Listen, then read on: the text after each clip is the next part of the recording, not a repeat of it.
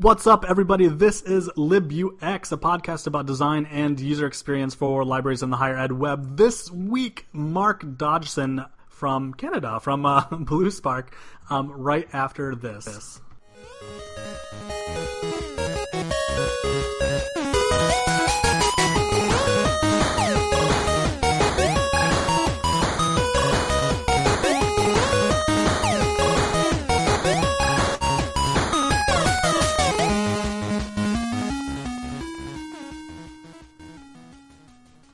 Okay, so I think we first got in touch maybe a couple weeks ago, maybe 3 weeks ago, when Indiana University Libraries launched their new website. And I wrote a post on LibUX just kind of pointing out this kind of interesting, design choice. It got retweeted, and then you and Bluespark kind of introduced yourselves. And it turned out that your team was partly responsible. Yeah, so we've been really fortunate to work with Indiana University over the years, and really, I mean, when we're talking about that site, it was really nice to see that post because it was great, because it kind of called out that design pattern, and you're seeing it in a few more places, right? You've got it now on the IUL site, it's on the New York University Library site. It's a great kind of use for that design pattern because it really does, in terms of search, right? You're going to that home page, the search is the first thing you see, but we wanted to give users the ability to open or close that, right? So we can bring things above the fold or below the fold, depending on kind of the instance of the site that they're on, right? So if they're on an inside page, we're not showing that search box by default. We actually have it closed and give them the normal search icon in the main menu that they can choose to open or close it. But we wanted to keep that open on the home page just to kind of call out that it is there, and it gives us a little bit more room to call out additional features with search, especially when you're working with universities and libraries, right? There's tons of data, lots of content, and depending on the context of what you're searching, we wanted to be able to control what the user was seeing. To me, it kind of solves a problem where with libraries having so many services and so many disparate services that are both hard to communicate and laden with jargon, that in a way, descending just like this big ass search box keeps kind of like the user's task in mind, right? They can just search the site if they're looking for something on the site, or they can look for a catalog or whatever, rather than having to hunt and peck through various menu items. Absolutely, yeah. And I think that's kind of the hard part, especially when it comes to user experience, right? Is that restraint part of it, right? Is what to hold back and what to show. And I think with the IUL site, one of the key things is the navigation on their site, of course. And we're still using mega menus, in a couple spots. But what we've done is we've restrained the navigation to 6 items, right? So there's kind of this thought that anything more than 7 main navigation items, a user gets confused. And so some of the thought around that was reducing it, keeping it at 6, displaying search in a different manner that is kind of context aware. And that really does. I think that all comes down to restraint and giving the user the power when they need it. Can you sort of elaborate on how it's context aware? I'm not sure I clicked around enough to. Yeah, no problem. So when you're on the homepage, we have the drop down. So beside the search, so you can search articles, books, research help.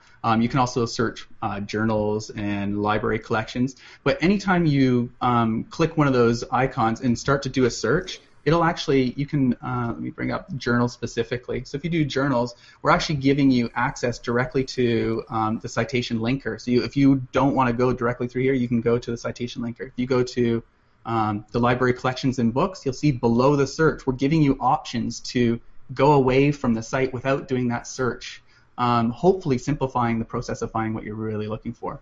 What kind of success metrics are you looking for? Well, this is, for initial stuff, it'll be down to analytics. And once we get our initial, we have a couple phases that we're doing. So the next phase is going to be a little bit more animations. Right now it's kind of pops open, things like that. So we're going to add some, right? That's one of the things that, I think that's the other thing too, is you're trying to get that MVP built, right? So this one was a complete design rebuild. So we're doing what we can do in that minimal viable product. Get it built, and then do our secondary phases and third phases after that. So there's things to come, and in that we'll definitely be doing testing, right? And we haven't done any of that at the moment. Right now it's just been getting those phases built. I'm impressed that your team were able to convince a a higher ed organization to go for like the MVP. I think the assumption is that basically, like they're going to want to see a final product and then change the final product before ever launching it, and then by the time it goes live, it's already wrong and bloated. Yeah, and you know what, I think that comes down to company culture and working with different agencies. So one thing to state is we have a relationship with IUL that we've worked with them in the past. But I think even with working with other libraries and other universities, is the trick with them is being upfront, right? To say, here's what we're trying to build. They're in the discovery phase, we're trying to figure out what they want to build. We're trying to figure out what their budget is, and I think this thought with these types of organizations in the past is that we have this budget and we want to build a website that's going to last 5 to 7 years, and in reality that's not how the web works anymore. Things are more iterative. User behavior changes over time. I mean, think of how you used the web 5 years ago, right? It's very different than you would use it now, and that changes. And when you're thinking about libraries are trying to serve so many different types of users, right? You've got staff, you've got administration, you've got young to old patrons, different age groups, right? You've got potentially employed and unemployed. You've got cultural differences, language differences. You've got users with disabilities. You guys have to really facilitate an experience that works for everybody. So there's where the challenges come in, and I think being upfront, working with these organizations, and trying to be transparent about what you're doing, right? I mean, the reality is you're probably not going to be able to have the budget to do everything all at once, but what we can do is potentially help you build an MVP and plan for future phases that are going to improve your site over time. Let's roll back a little bit. We don't have to talk about IUL specifically or any of the other libraries, but there's this entity, Bluespark. Can you say a little something about it? Yeah, I mean, Bluespark is, we're a fully remote UX design and development shop, and we designed and build large-scale digital projects using primarily open source technologies. And we've been really lucky to work with a number of amazing universities and libraries. I mean, we do work for Stanford, UCLA, IUL. We've done lots of stuff in Canada too with McGill. So we've kind of had experience in that kind of space. And so really everything that we're doing is working, and most of the projects that are working are really data-heavy websites. I'm kind of interested just sort of like how you all fell into sort of this higher ed library niche. That's a good question, and to be honest with you, it's actually before my time, so I wouldn't even have an answer to that. It just sort of happens, that it just sucks you in. Yeah. I think, one of the reasons it probably happened is that we're a Drupal shop primarily. And Drupal is powering a lot of universities and libraries. I'm curious, how Drupal, or why you think maybe Drupal got such sort of a hold on higher ed, because you're right, it is ubiquitous. It's not just ubiquitous in higher ed. It's true for a lot of nonprofits. I think cost is one of it. One of the big things, right? Being open source so that it's always being patched. There's a huge community contributing to it. And I think the other part of that is that it's flexible, right? I mean, Drupal can do pretty much whatever you want. I mean, it requires custom coding, of course, but it's flexible enough to kind of power anything you want it to do. I mean, you think about the Olympics that just passed. I mean, that was all powered by Drupal, right? So it can kind of do whatever you want it to do. It's just you need to put a plan together. And Drupal can handle that plan. I think it's interesting that organizations approach you as the experts, and so feasibly you could tell them hey, you really should just spend your money on this higher ed CMS, Cascade Server or something or whatever. Yeah. I mean, they'll pretty much I'm sure consider your advice very highly, and I just think that's an interesting position to be in, especially outside of the system itself. Yeah, and I think a lot of people that come to us, I mean, they're coming to us because they know we specialize in Drupal. So getting them from that next version up, where doing feature requests, it's kind of the next step for them, because the reality is, if you've got a larger organization and they're all used to working in Drupal, whether editing, adding content to the site, making a switch to a new CMS or a new engine for your website is much more difficult than just adding new features or updating your current setup. An organization has appealed to Bluespark and they're like, hey, we need you to come in and we need you to do like something. If you can speculate the position that maybe the libraries are in to appeal to an external agency, because especially if they're higher ed, arguably they, scare quotes, have access to campus IT developers, or they may have some sort of like in-house web team potentially.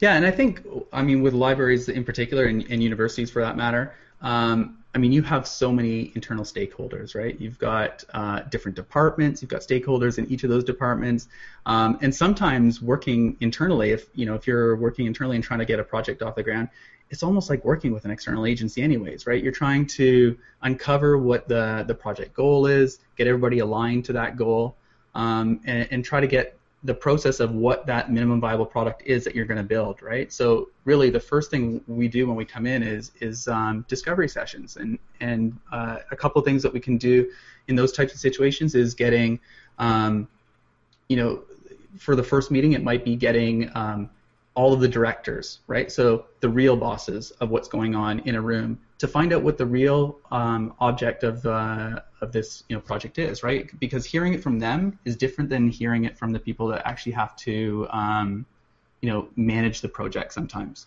So getting some discovery from them and finding out what they're trying to accomplish and what their goals are and where they see the project in 5 years from now, and where they want to be, right? Because understanding where they want to be gives us the ability to make recommendations for future phases. And then after that is discovery with who's actually the project team for the particular project, and that's where we can go through the traditional user experience exercises, right? We can kind of go through what are the real project goals, where are user how journey mapping, right, to figure out how users are using their site, where they're coming from, how they're interacting with the library, both online and in the physical spaces, right? So that's kind of part of it.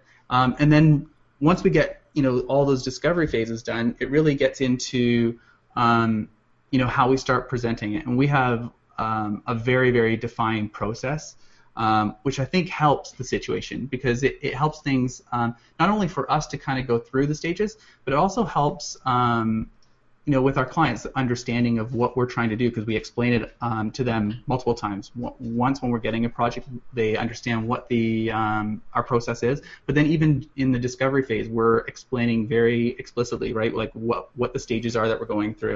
And I think a couple things that we make sure up front before I go kind of through the process is we need to make sure that on their end that they also understand that there are requirements that we need from them, right? And oftentimes that is somebody to be on calls with us, once or twice a week, depending on the project, right? So they need full-time staff to kind of help us out and get the project going, because it just won't be successful if we don't kind of get to that next, keep them involved and get to the step.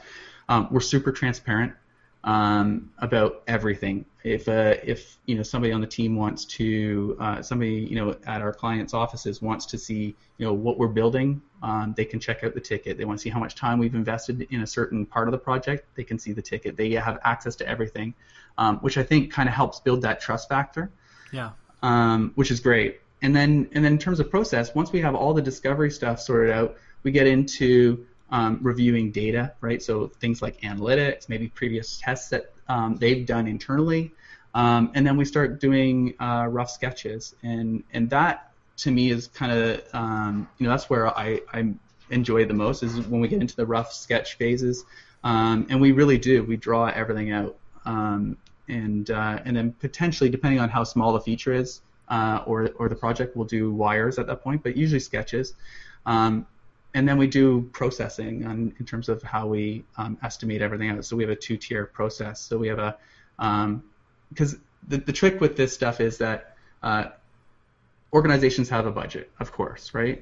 And we want to fit everything in that budget if we can. And the reality is that sometimes it can't, right? So we want to make sure that we can prioritize certain features. And this is where, the relationship, where being transparent and being very communicative with our client helps, right? Because we're being very upfront, even with the hard conversations around budget and money, right? So we have a 2-tier process, which kind of helps with prioritizing the different features, right? So we have a tier 1 process, which after we have the rough sketches, we present them to the client, and it is literally rough drawings of every step of the phase or the project, and they're rough.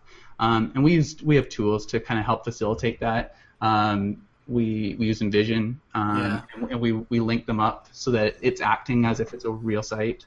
And that kind of helps uncover areas that we may have missed or things that our client may have missed. But from that, once we get buy-in on those rough sketches, we do this tier 1 process. And what we're trying to do is write tickets based off those rough sketches. We use Jira for our tickets to uncover everything that we're trying to build from those rough sketches. It's very rough. We're trying to be plus or minus 40%, so it's not accurate. But what it does do is it helps us and our clients prioritize features. So if they see building a certain type of search is going to take 10% of the budget, it gives them the ability to prioritize that and help us focus on where we can cut corners on that one feature. And then once we have the approval on that tier 1 process, we go back, we modify, we do our wireframes and get a little bit more detail on those wires. And we do the exact same thing. We go right back into Envision, but these are now we work in Sketch when we're doing the wires, and it gives us that much more detail. So now we're starting to look much more like a website.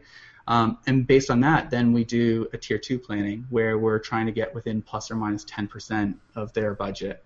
And that really kind of helps us figure out where we're going to be at the end of the project, helps us figure out what the future phases are, and helps our clients prioritize each of the features within their site.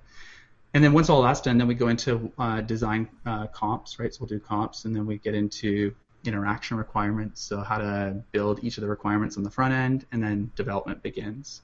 But we really do stick to that process, and our clients understand the process, and they're involved in the process, so they have skin in the game. And I think that really helps to build a strong relationship, not only for this project, but for future projects, right? Now we've got future phases planned. They're comfortable with our team. They know that we can interact with their current internal developers, and that's one of the things you were asking about is if they have an internal team. I mean, we work closely with those internal teams, and that's sometimes how we have to how we're able to bring that budget down or bring the cost down for some of those features. Well, because we're all working from the same system. Tickets are built, and the ticket on a ticket it'll tell you exactly how to build a certain feature. We can hand that right off to one of their internal developers, and they can build out that ticket, saving the cost there. So wow. Yeah, so it really kind of helps get everybody on the same page, keeps the project going forward, and again, everybody's kind of involved, which makes the project a little bit more successful at the end because everybody feels like they've been a part of it. Have you seen any patterns emerge where maybe one organization thinks a particular feature is going to be, going into the process is going to be super important, but then when they actually find that they have to prioritize, it consistently drops down? Or have you seen anything that's like consistent between many clients? Yeah, not specific like a specific feature, but I mean that happens all the time. I mean every project we're working with clients to prioritize, and I mean we have this project blueprint. It's like a booklet that we hand out to new clients and potentially future clients, and it has some of these exercises that they go through. And one of those exercises, and again, these are very basic exercises, but it's just to get our customers thinking about the user instead of kind of the overall project. And one of those is feature prioritization, right? So it gets them to list all their major features that they think are important to them right now, right? And it's 16 of them, we'll say. And then it literally goes through almost like the U.S. Basketball brackets, right, where you start putting them against each other. And at the end, you end up with one feature that you find that's the priority right now. And then you've got your top 4, you've got your top 8.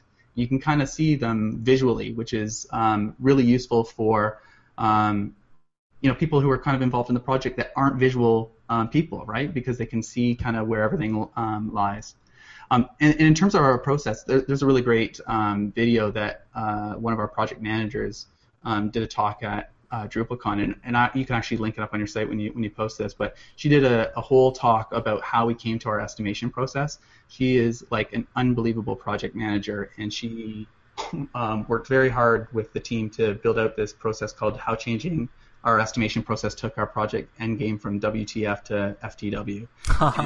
And it's a great listen if you're thinking about why to change your process and come up with a solid one that works for the client.